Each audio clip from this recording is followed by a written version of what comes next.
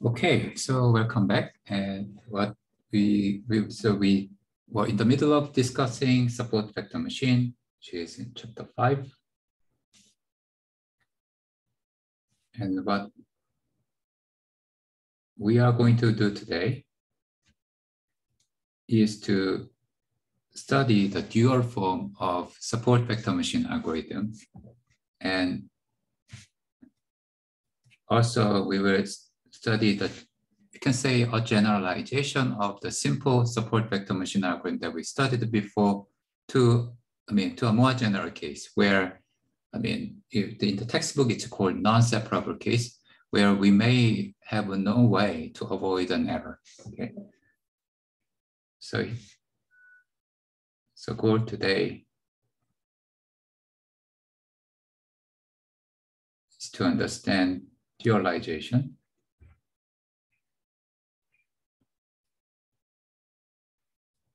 or dual form of support vector machine. And then also the other thing was non-separable case. I can say this is a more general form of support vector machine. So here's a quick reminder of what we studied before.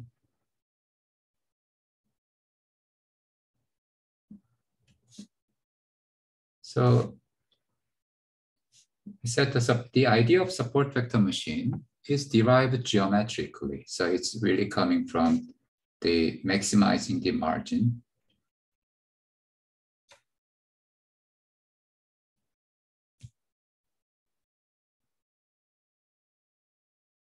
So in other words, so-called max margin classifier, that's what support vector machine try to achieve. But then the realization of this idea is done by various manipulation of optimization. So via this series of manipulations of the optimization objective, we will end up with the following form of support vector machine for the separable case.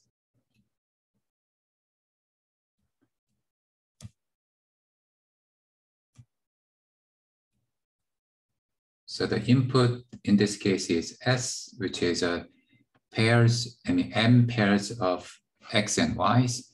And then the support vector machine solved the following optimization problem. This optimization problem is minimizing the weight and the intercept, or slope and intercept.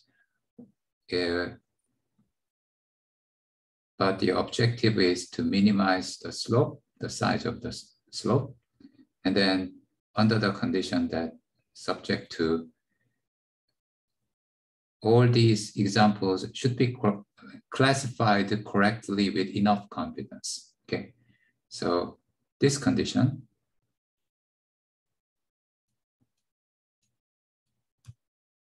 says that the prediction of the hypothesis constructed by this algorithm, which is given by this guy, and then the actual label of the sample yi, they should be of the same sign. Furthermore, the prediction should be confident enough. So this yi is either +1 and -1. And then we are requiring not just it's a greater than 0, but also we are saying this has to be greater than or equal to 1. So it has to be reasonably confident. Okay, so that's what this number 1 is capturing. And then, as I said, this is derived geometrically from the idea of maximizing the margin. But at the same time, we can also understand this algorithm from purely the optimization perspective. We say that this condition, subject to condition, means they classify, let me use this verse. Essentially say 0 empirical error.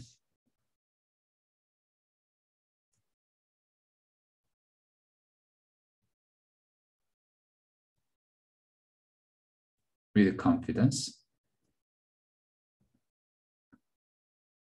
with enough confidence. So that's what this condition is telling us. Try to find a hyperplane that achieves 0 empirical error, but it has to have some enough confidence. And the other objective tells us that it minimizes the model complexity.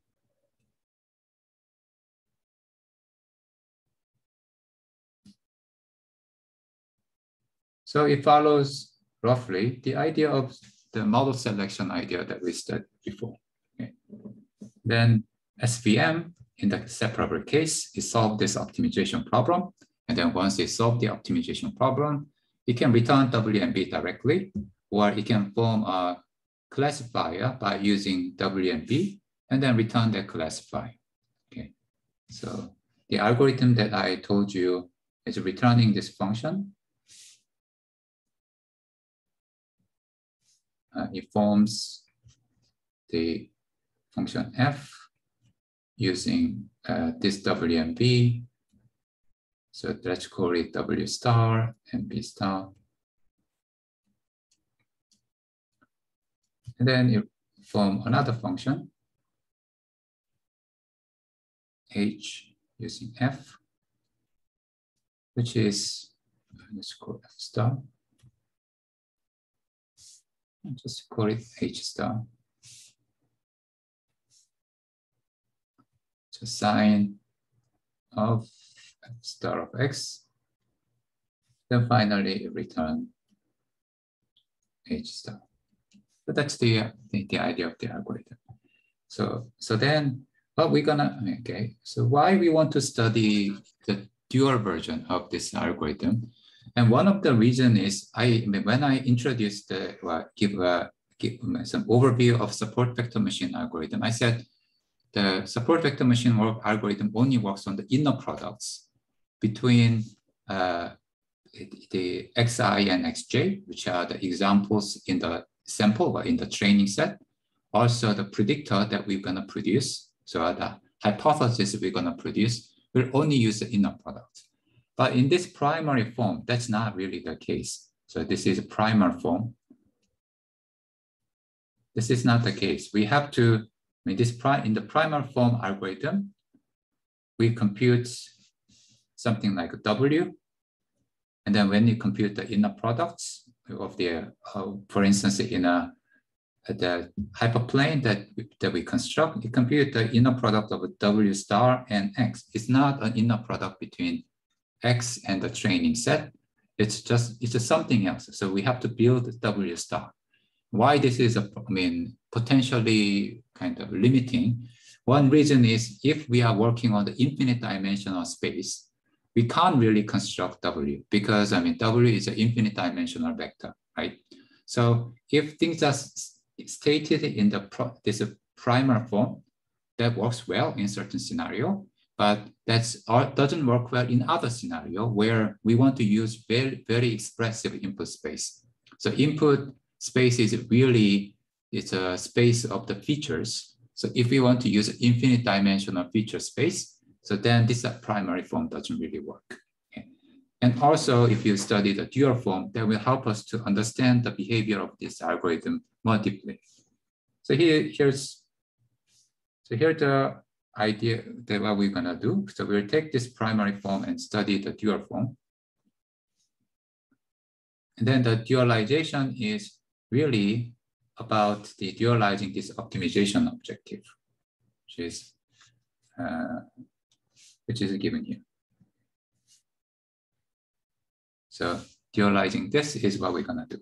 So how we're gonna do it? So let's move to the next.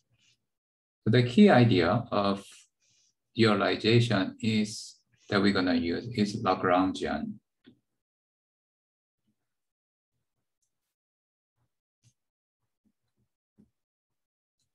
And also if we do the dual form, the notion of support vectors becomes clear.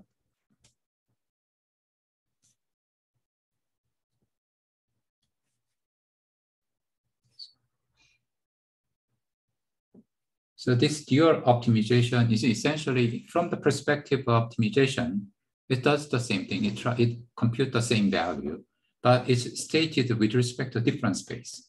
Okay, and the space is really space closely related to each samples. The original space is optimization is happening with respect to the space, the input space, the dual form, optimization happens with respect to the number of samples in some sense. Okay. So here's how the key idea of getting dual form is to use, in this case, Lagrangian and Lagrange variables.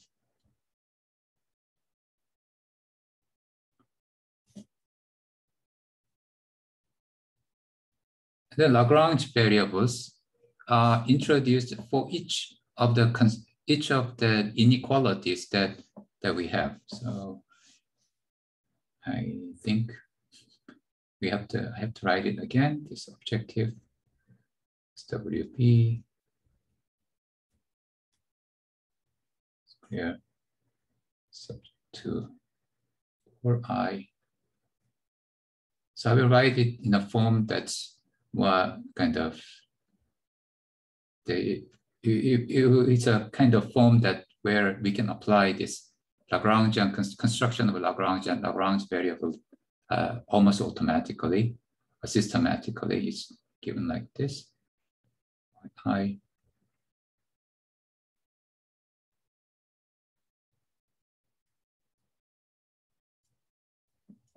so like this. So this means because we have m examples, there are m inequalities in our constraint. Okay, so what we're gonna do? So this idea of Lagrangian is for each of these constraints, like for each I, we introduce Lagrange variables, which is called alpha I. So this means that we have m new variables, and all these Lagrange variables are greater than or equal to 0. And then we introduce, so that's correspond to Lagrange variables. And then now Lagrangian is the one that incorporate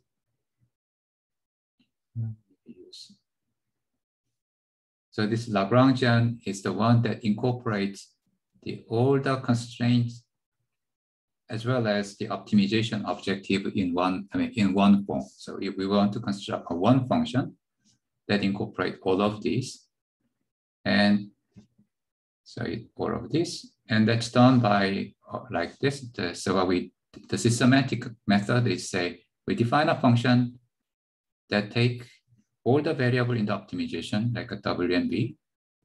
Also, we take all the variable in the all the Lagrange variables. So if we write alpha to be alpha 1 to alpha m, this Lagrangian take alpha. And then what's the form of this Lagrangian? It's written as the standard objective that we have, plus we take for each of the inequality, which is 0 less than something, we take the right-hand side of this inequality and multiply it with the corresponding Lagrange variables and add it to a part of the Lagrangian. So there are m such constraint. And then for each of the constraints, we have multiplied Lagrange variables with the right-hand side of the 0 less than something. So we have 1 minus yi w xi plus b. Let's make this a bit larger. Okay. So this is Lagrangian. And so what's the big deal? So if we do so, then we can express the original optimization problem like this. Instead of so we can essentially get rid of this complicated constraint and then we can, in a sense, rephrase this constraint in terms of optimization. So the one above is the same as, we say, actually it's not maximum, it's a minimum.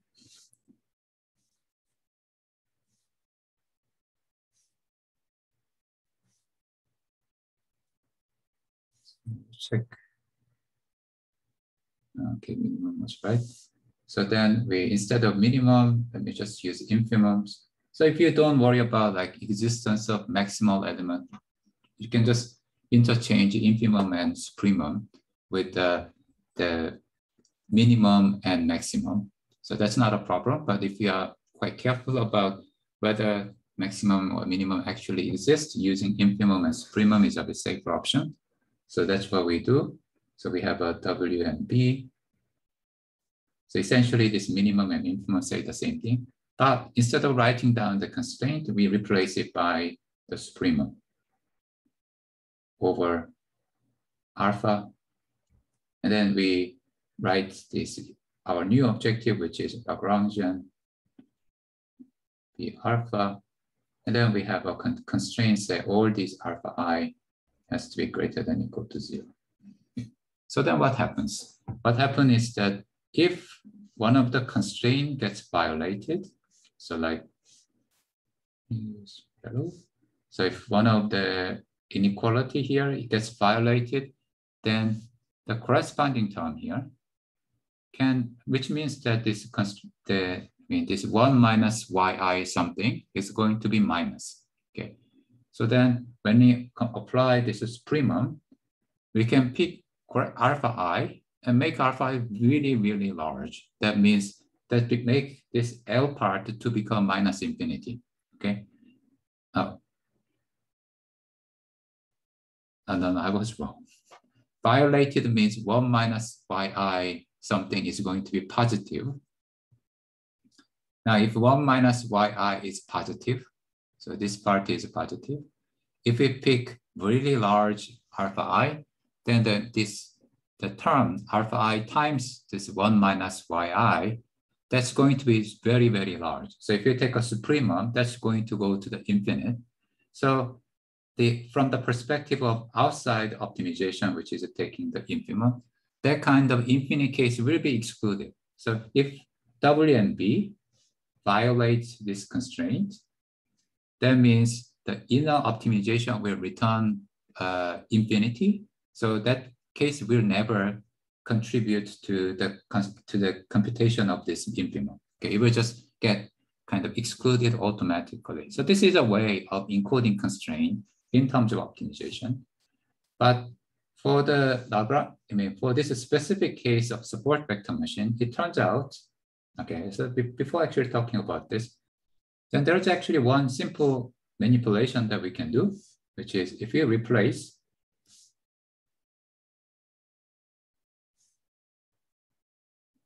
the supremum and infimum, we get something smaller.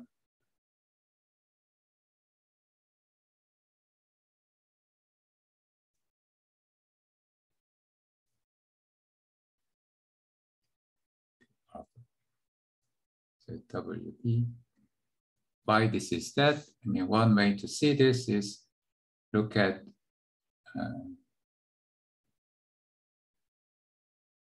I don't think I know how to use a spotlight, but maybe banish pen. Okay, so one way to see this is now just compare this infimum and this entire thing. For any specific alpha, if you just compute the infimum of the Lagrangian with respect to specific alpha, that will be smaller than equal to what happens on the left-hand side of this inequality. That is because the left-hand side, we are computing the supremum. So just choosing one alpha, will be worse than compute using the supremum there, okay? Now, for every alpha, we have an inequality. So that's why we have this less than equal for even when we take the supremum outside. So this inequality is always true no matter what. But sometimes this inequality becomes equality.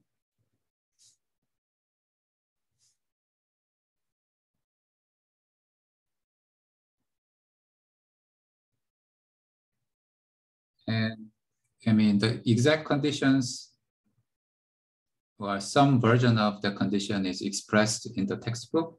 So roughly speaking, if our optimization objective in the original problem is convex, and then the conditions that we have are all constructed from the linear inequality. So in that case, we can switch this infimum and supremum. That's not going to change the, I mean, even when you change infimum and supremum, we will still have an equality, okay? Sometimes, and then, so this support vector machine is one of the case where we have inequality, this equality. And that will be the case when we study the more general version of support vector machine that we are studying right now for the so-called non-separable case. So that is something nice that we can exploit. And another nice thing about this is that actually, so we have an equality. Let's replace this inequality.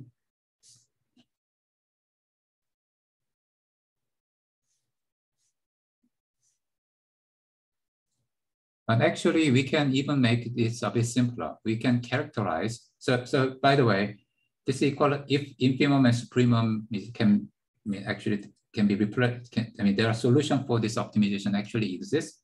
So if infimum can be replaced by minimum, supremum can be replaced by maximum. Okay, so then the solutions will be the same as well. So one that solves on the right-hand side will solve the left-hand side and so on. Right, but then there is actually something more interesting, which is now if you put some condition there, so we have the same supremum and infimum.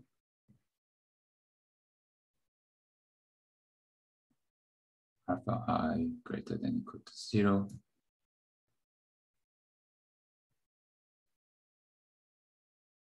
But now suppose that we add something extra. We say this W and B have to satisfy some property.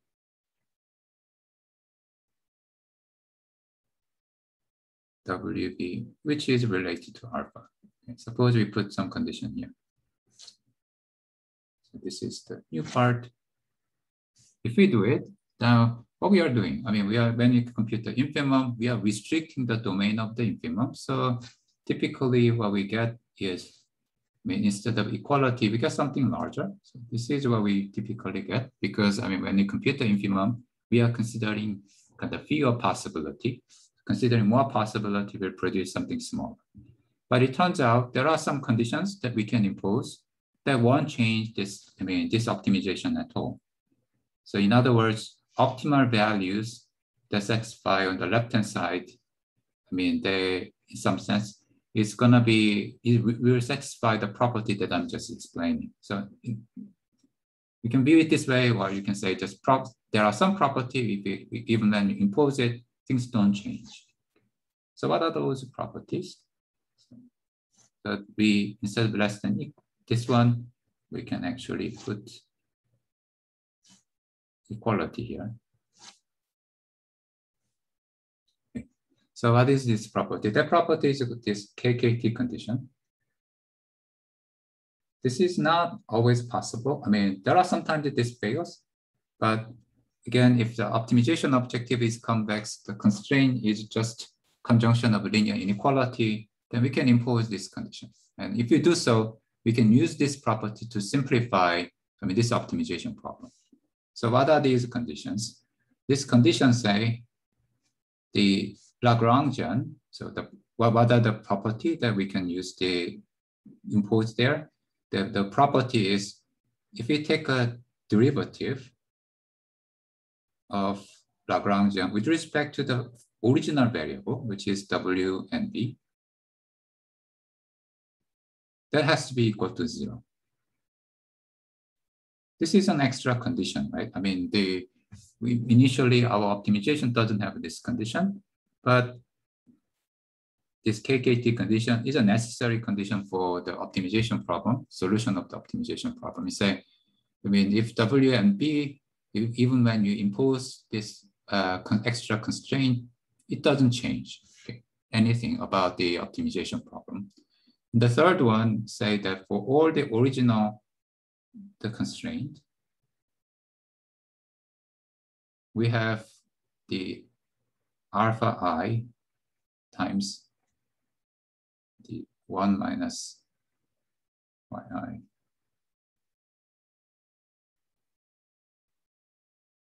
B, that has to be equal to 0. So in other words, the constraint should be, in a sense, satisfied very tightly. Okay, so this is the condition. I mean, when we multiply with alpha I. So these are the three properties that we can impose. So what we're gonna do is that we will impose, I mean, only these two properties and then use the third one later when we analyze the solution. Okay.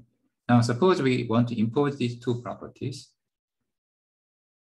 So then if we impose these two properties, if you take the derivative of the Lagrangian with respect to W, so here's our Lagrangian. If you take the derivative with respect to W and set is equal to 0, so then this implies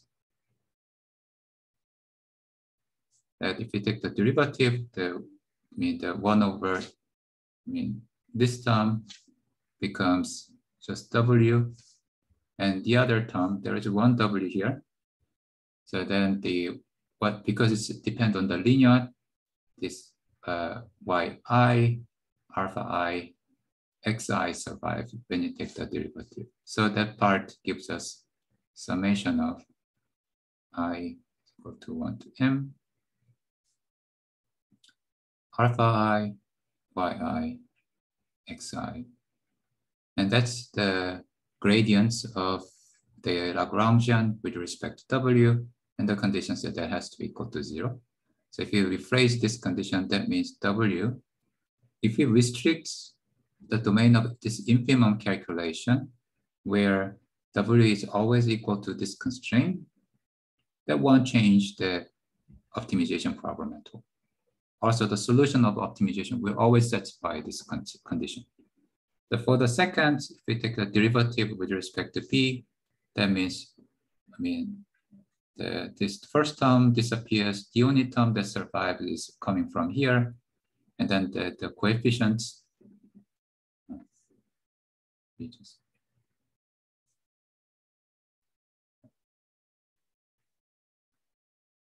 So the coefficients that remains is of B is yi and alpha I.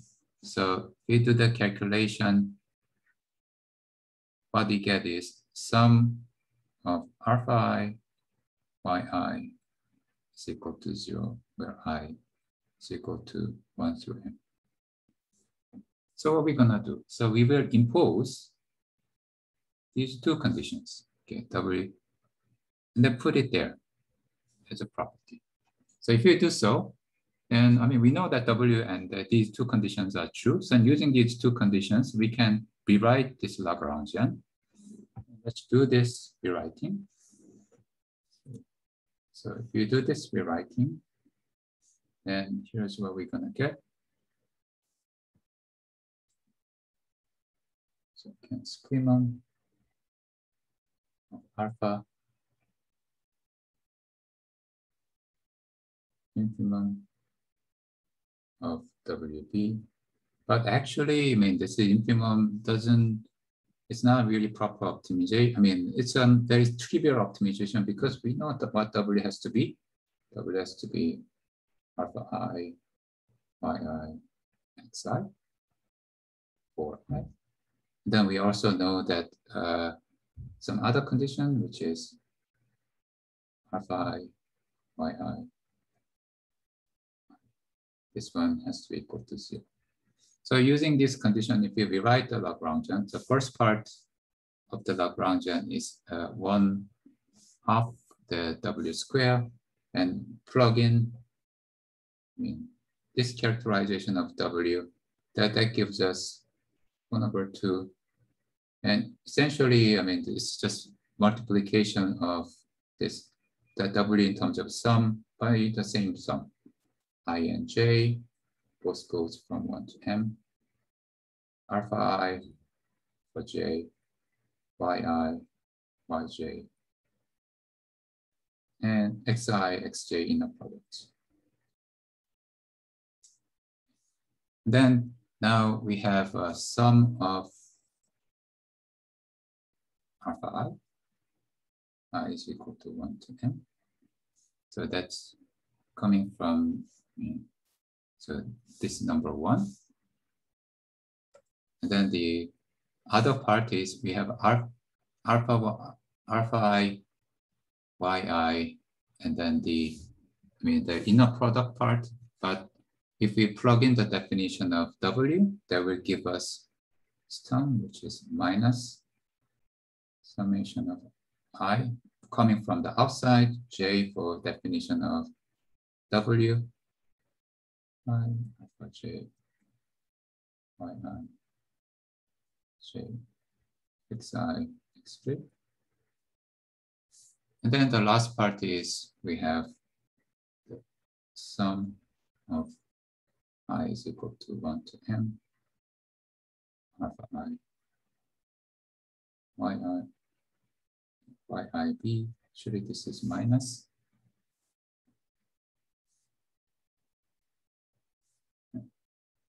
But if you do so, then we can now use a few things to simplify. So you can use, this to get rid of this. This is now, B is nothing to do with the index I, so this whole part will disappear. So if we do the simplification, and then this part will gone, cross it out. Oh well, don't have, how undo things. So that part will disappear. And then now it's if you see the first part,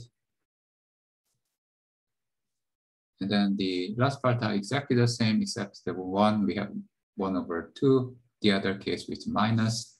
So the objective will become minus 1/2. And then we can get rid of the second part.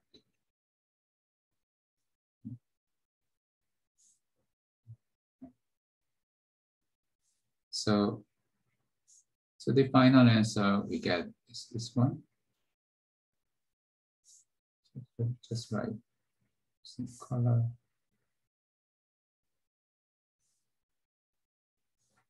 So that's an objective that we get. Now from this objective, you can see that W disappeared completely, B disappeared completely. So it's an infimum over W and B over some constant from the perspective of W and B. So we can get rid of W and B. Then now W doesn't appear anywhere, and then the choice of W can always be made to make this equality true. So this equality can always be made to true. So you can get rid of this as well.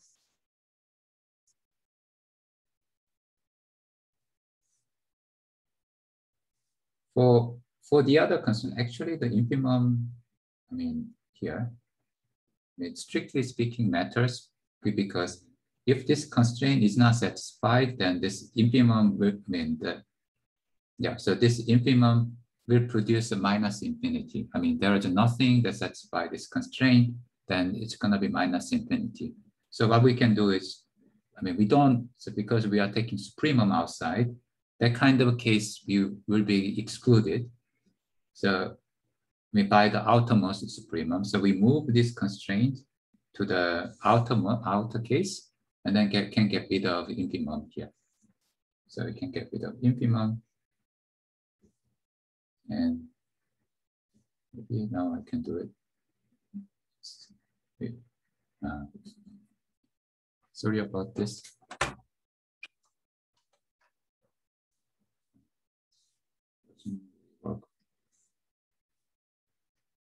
So we move the constraints to this as a part of the constraint for supremum. That means alpha I, yi. So all the manipulation that I've done are essentially exploiting this property and simplify this optimization, the property simplified optimization. And the form that we got, this is the dual form of support vector machine. Okay. This is the dual form. We just highlight.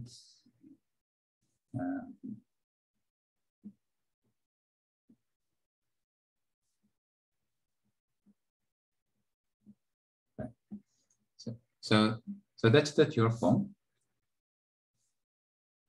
And you can see that this dual optimization is done. So you can notice a few things. The first, dual optimization, I mean, W and so on, they disappeared completely. It's all optimization with respect to just alpha.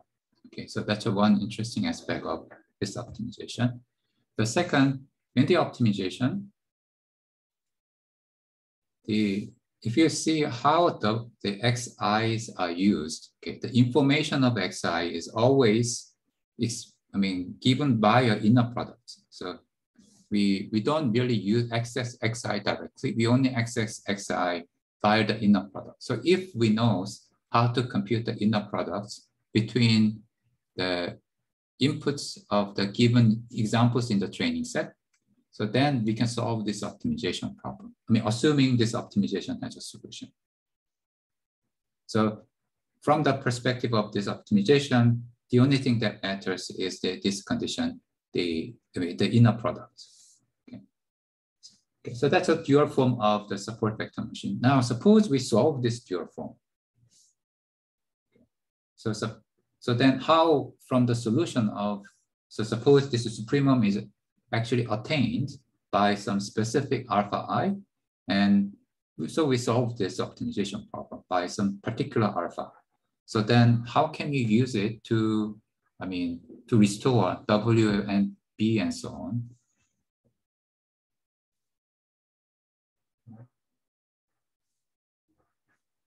Just write it here. I think writing everything in the one slide is a bit better.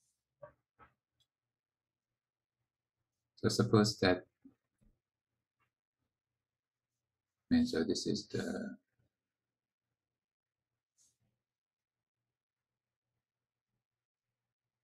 form screen.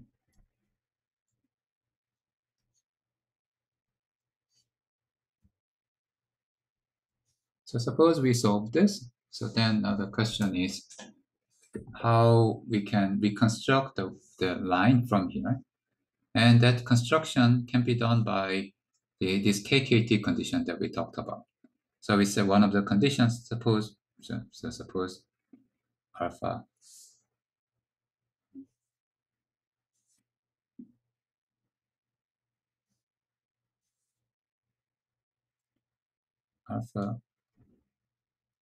attains the supremum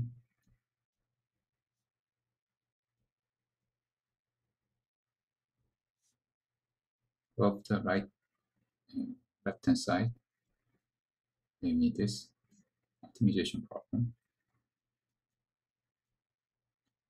So then also suppose that the n alpha of I0 for some I0 is not equal to 0. Suppose that is the case. Now from once, if we have some solution, which typically happens, then we can use it to construct understand about the line that hyperplane that we originally think about. How we can think about this? W in this case is going to be 1 by I from 1 to M, alpha I, y I, xi. And then the B will come from this condition. So if alpha I0 is not equal to 0, so then because their multiple is 0, the other side, the 1 minus the yi something, so this part has to be equal to 0. So that means, okay, for this specific I0, we have a 1 is equal to y I0 w x I0 plus b.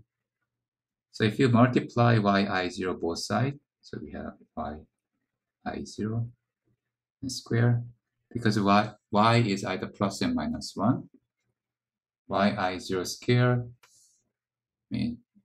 this one is equal to 1.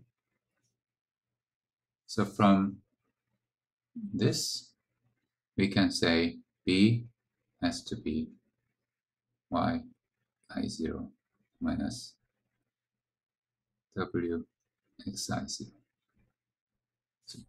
Okay. So now using this W and B, we can think about the hyperplane. So this hyperplanes, so this is going to be F star of X. It's defined W, you write the W star and B star. W star of X plus B star. But now W is of this form. So if you plug in this W and expand this, use the linearity of the inner products, we get this one.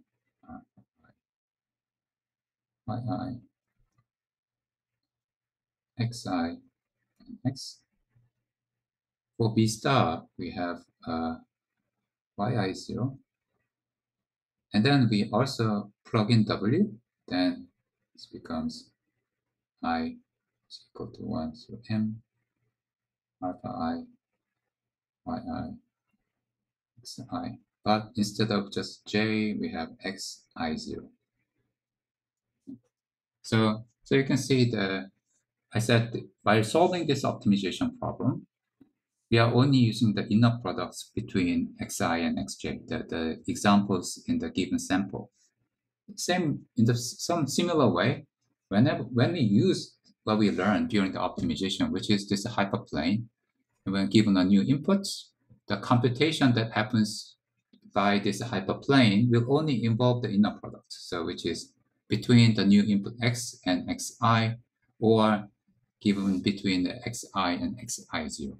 Okay, so this dual version, the optimization, as well as the final outcome, which is the hyperplane which we'll use to form a hypothesis, both of them only use the inner product between the axis in the examples in the training set or in the given sample, or the inner product between something in the training set or something in the given sample and the new input X for which you want to make a prediction. And now, finally, there's actually one last bit, which is quite important.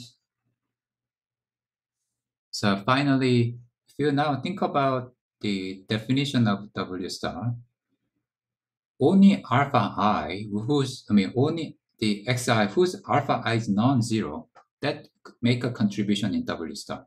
So if alpha I is equal to 0, its contribution on W will be 0, right? So it's just not contribute the formation of this hyperplane at all. The same way, if alpha I is 0, its contribution for B will also be 0, right? So the alpha I whose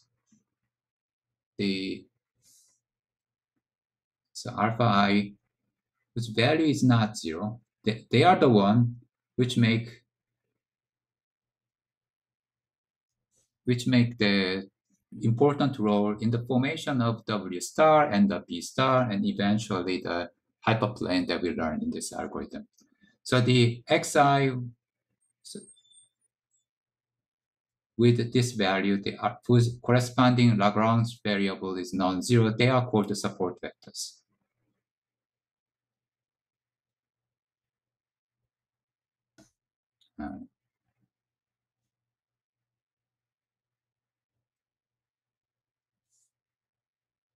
And this is another important concept, so let me just highlight. So I think the way I'm using colors is not very consistent, but this is another important bit. So then these support vectors are the one that matters quite a lot. So in some sense, what really happened is that, it tried to identify the really important bit of the information from the input, okay? So it discards some of the inputs which are not important. It will only identify only some of the important information of the input automatically. And that is in some sense why, that together with this max margin, which are related, they are the reasons why the support vector machine has, in some sense, generalized very well and has a very nice guarantee in terms of generalization. Okay, so that's the dual version of optimizations as well as this support, the idea of support vectors. And I said, if you view the dual version, it becomes clear that this algorithm only uses inner products. And then also, if you look at the dual version, you can see that only support vectors matters. Okay, so inputs whose alpha I non-zero, which are called support vectors, they are the one that matters for training as well as prediction. Okay, so that's kind of form the one part of the story. Now let's move to the next part. Next part is we learn about support vectors, but suppose we want to use these support vectors in practice. How can we use it? And actually, it turns out we can't really use support the algorithm that we studied non-support case. That's because often in the real world, the separability assumption, which means that there is a linear line, a hyperplane that divide positive and negative example, that doesn't, that often fails. Okay, even when you use a really high dimensional space, that assumption there is a hyperplane that divide positive and negative example that fails. So this support vector machine for the non-separable case is the one that designed to cope with such a general scenario.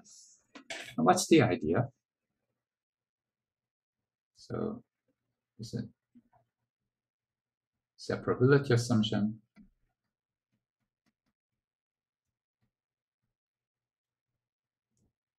It fails in practice often.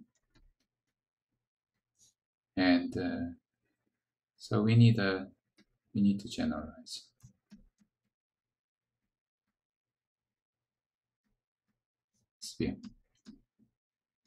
So what's the idea? If you, again, view this as what we learned from the model selection, the idea is quite simple. What we learned about model selection, the key high-level idea is we try to minimize the empirical risk as well as model complexity at the same time.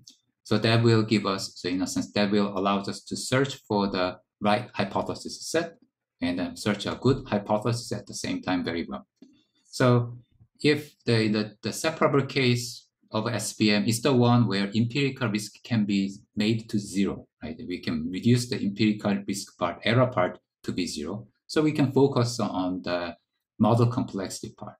So if we can't really reduce the empirical risk to zero, so then we can form a new objective where if empirical risk is small, so then, we can say what algorithm finds, the hypothesis is well, not what the algorithm finds, but if empirical risk is small, we can, for some hypothesis, we just say this hypothesis is good.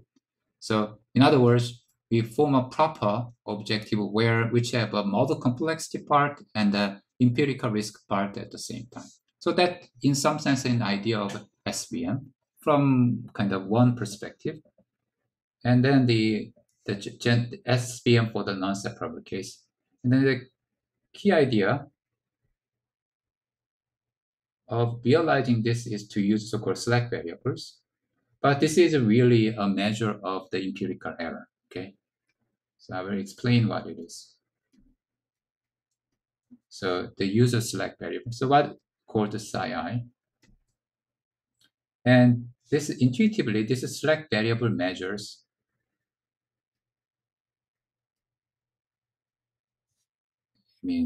some version of empirical error.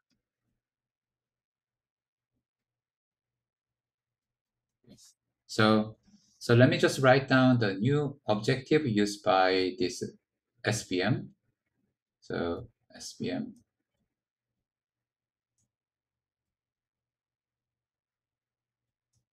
Then explain how all things work.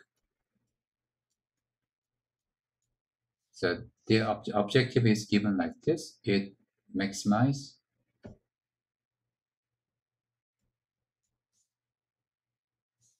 the W be psi. So if the maximization doesn't exist, you can think of it, not actually maximize, minimize. So minimize some form of error and plus model complexity. And if there is doesn't exist, then we can think of it as trying to compute the infimum.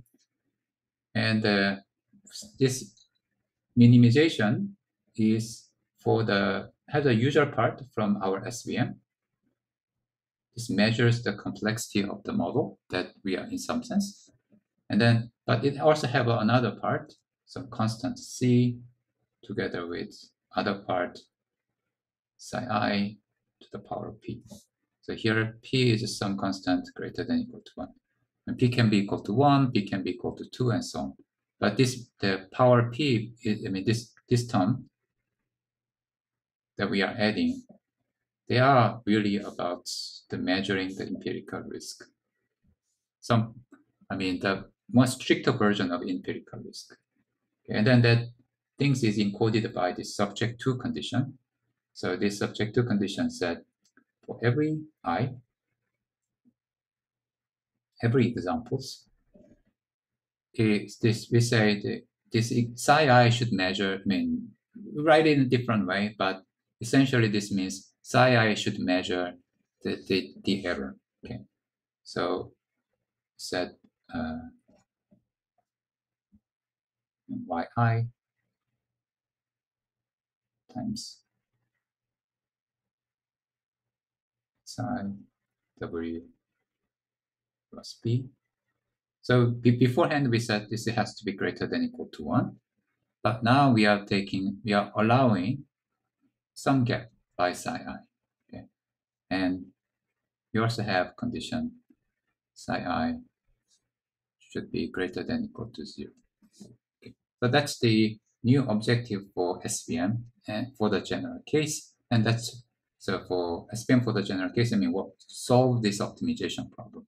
They compute WB psi, and then what it does is that it form hyperplane exactly the same way using computed optimal value star, and then hypothesis H star is just a sign of star of X. Then in return H star. But I said the psi I, this is called a select variable, and but they are really trying to measure the error. Then you can see, this formation is convenient when you dualize it and so on. You will dualize this form as well. That will reveal some more, give us some more insight about what's really going on. But to understand this optimization objective, we just this. The important bit is this optimization objective.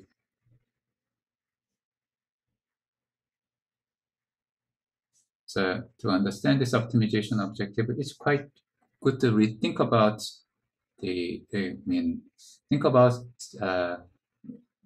trying to get rid of some variable. So suppose we try to get rid of psi. Okay.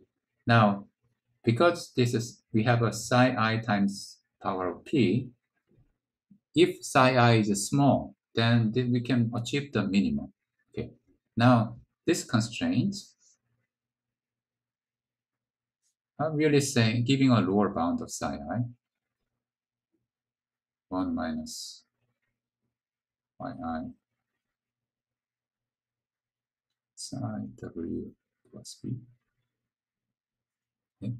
So if we have a two lower bound of psi I, one is it has to be greater than or equal to 0, and the other has to be greater than or equal to the one on the right hand side. So the psi I, given w and b, psi I that will minimize the quantity in our optimization objective is going to be the one that take the maximum. The smallest value that satisfies both constraints, which is a maximum of 0, 1 minus yi xi W plus B. So that will be the optimization objective. So if you plug in this into the objective, then this objective is equivalent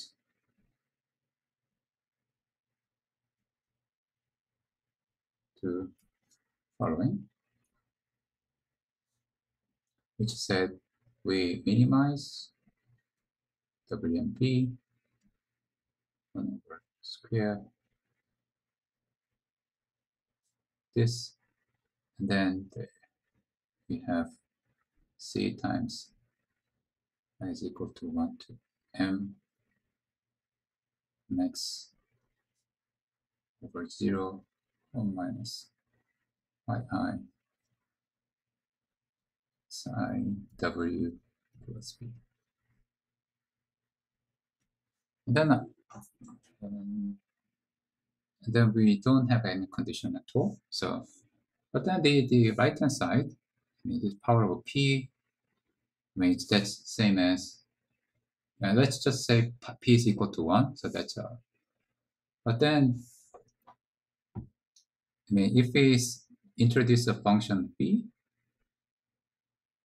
of X, such that this is max of 0, 1 plus X, I mean, this looks like this, go to 0, and then from -1, it start to grow and goes like this.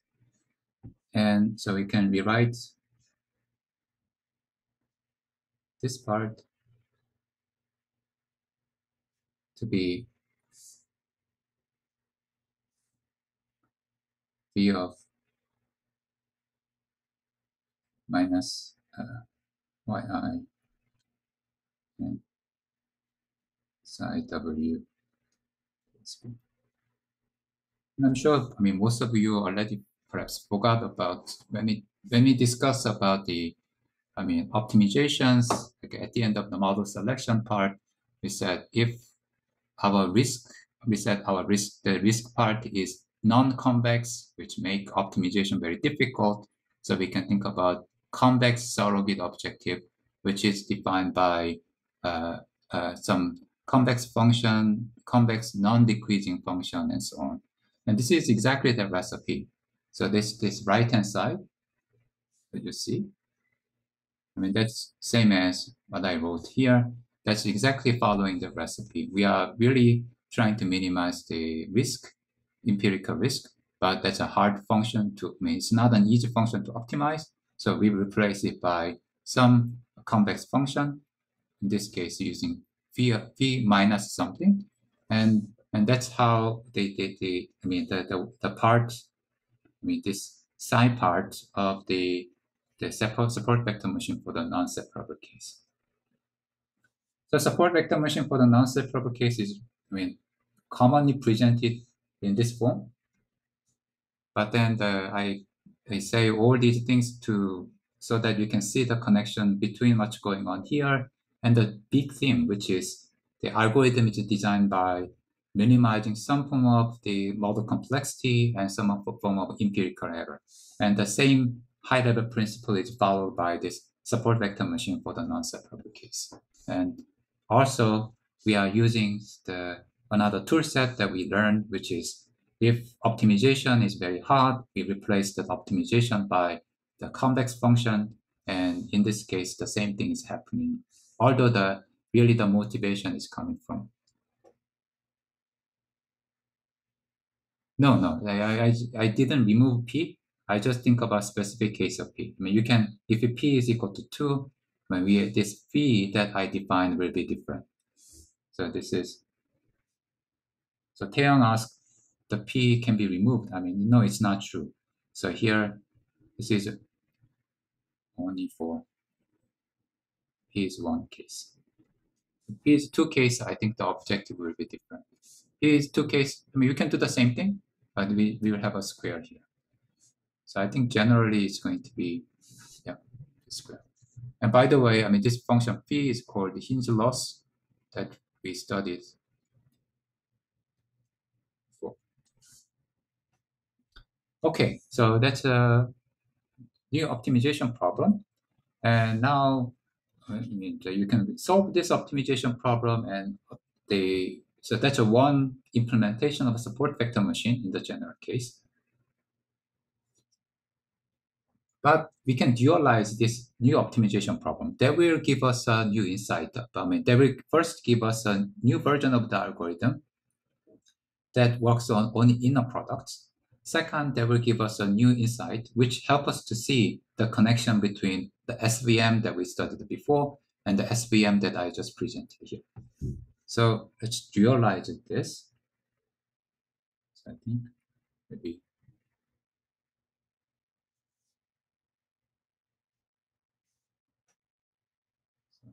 four, again, dualization.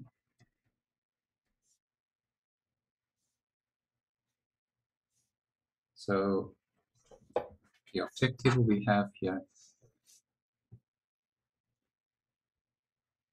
is we want to minimize WP psi, model complexity part, and then we have something related to the empirical risk. And then we'll consider P is equal to 1 case. And then subject to, we have for I, we have a two constraint. One is psi I has to be non-negative. And then the other constraint, say, the other inequality set, so let's write it in this form. Let's write in the form that's where we can apply Lagrangian easily. So 0 minus psi I. So 1 minus psi I minus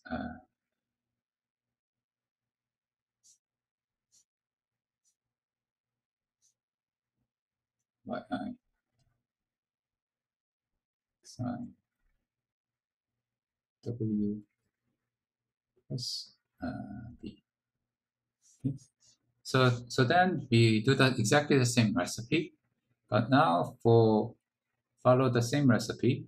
What is the recipe? Recipe is to introduce Lagrange variable for each constraint. For every I, we have now two constraints. One is for something complex, which is for which we introduce Lagrange variable alpha I. The other constraint for about the non-negativity of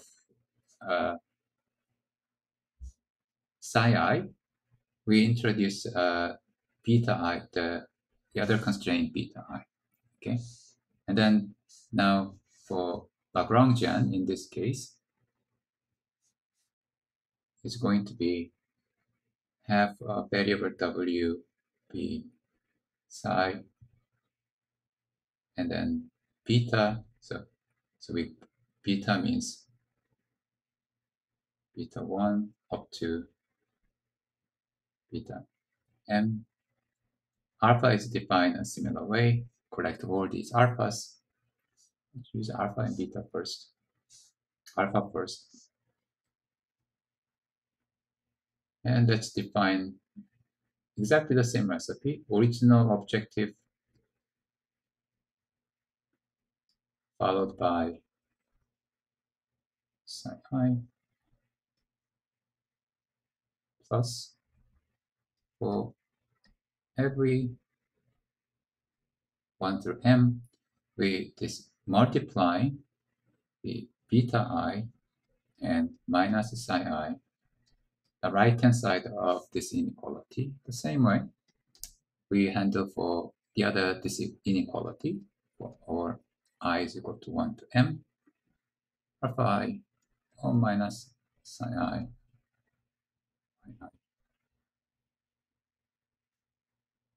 wxi plus b.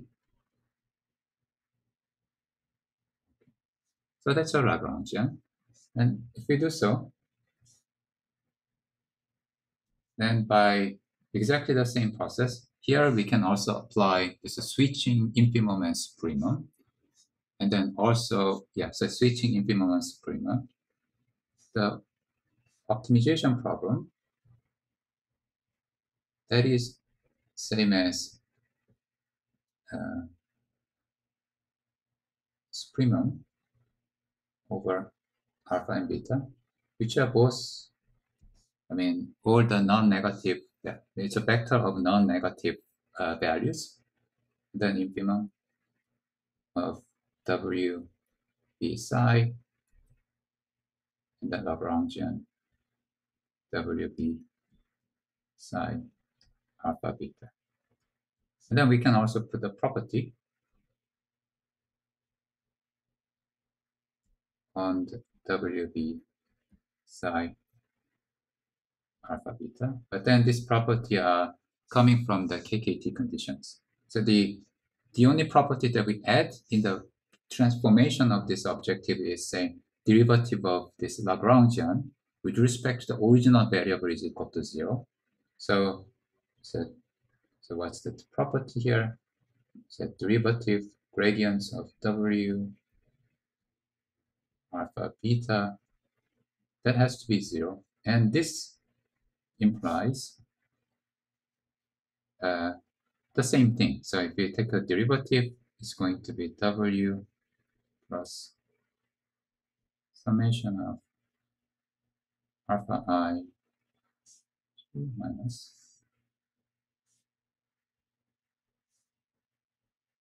alpha I yi xi, that is equal to 0. So this really say W is equal to this condition. That's exactly the one that you see before. And then derivative with B, they're also the same.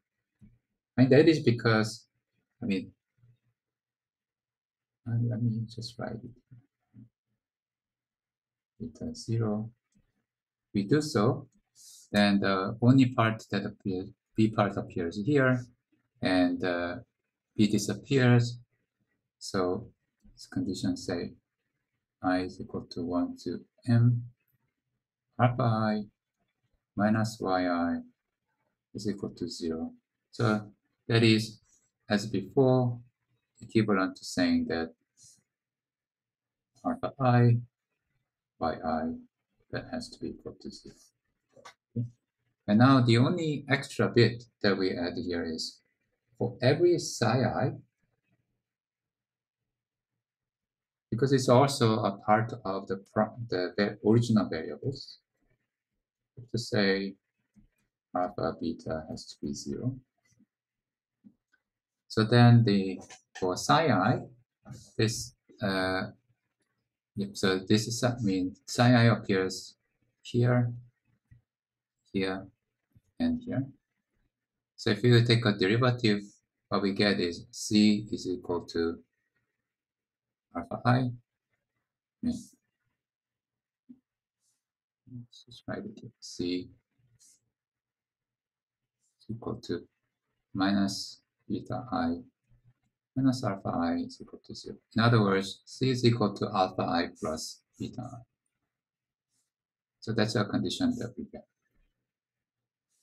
So, and then there are something that I didn't mention, which is the other two part of the condition, which is say for every I, the constraint should hold with inequality, which means when we multiply Lagrange variable, so let's say that beta I minus psi I is equal to 0. And also the same thing, alpha I 1 minus psi I I W plus B is equal to 0. So these are the two other important property, but what we use in the transformation of this optimization is this. Okay, so if we use this property, then to plug in, so we have a W here. So we have a W here. And if you plug in W in everywhere, also by using this equality, essentially we can get rid of B and to simplify it. And then the last equality say we can replace beta I by alpha I. These are all imposed in this optimization, which will not change what's going to be achieved by this optimization. So if we do so, and then simplify this, then here's the formula that we get. The formula you get, say that we compute the supremum, and only alpha, because I mean the last condition said beta i's will be determined by c minus alpha I. So we have a supremum for only alpha, and then for alpha has to be greater than 0, and then you also have to satisfy this equality from the derivative over v. So alpha I yi has to be equal to 0. And then, but there are just a few more. I mean, beta has to be greater than 0. So beta has to be greater than 0. But then each beta I is c minus alpha I. So c minus alpha I has to be greater than 0. So that gives us an upper bound of this guy. Okay. So this comes from beta I, which is c minus alpha I greater than 0. So for every alpha I, we have a lower bound as well as upper bound, and then the same constraint as before. But then it turns out the rest will be are exactly the same as the one that we looked at before. So it's a 1 over half.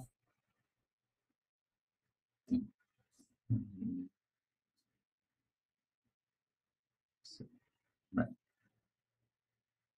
So it's a minus 1 over half alpha I, alpha j, ij, yi,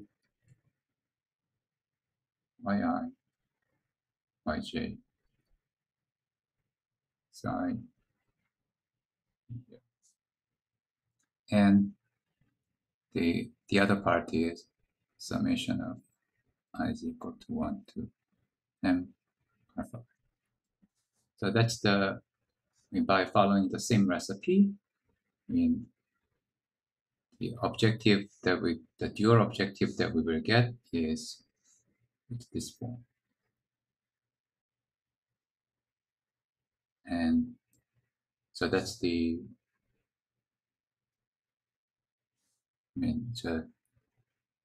SVM for the dual form for the general case in dual form.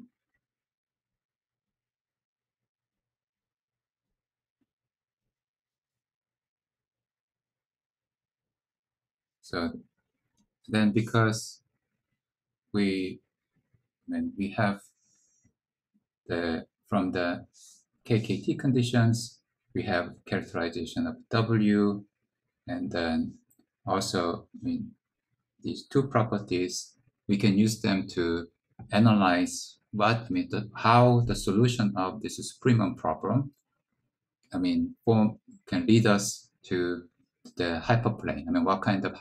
What's going to be the definition of the hyperplane? So we're gonna talk a little bit more about this dual optimization of SVM for the non-separable case a little bit, and then we'll discuss about margin theory in the lecture next Tuesday. Okay, so that's it for today, and thank you very much. And I'm gonna stay here about 5 minutes, so if you have any questions, you can ask me.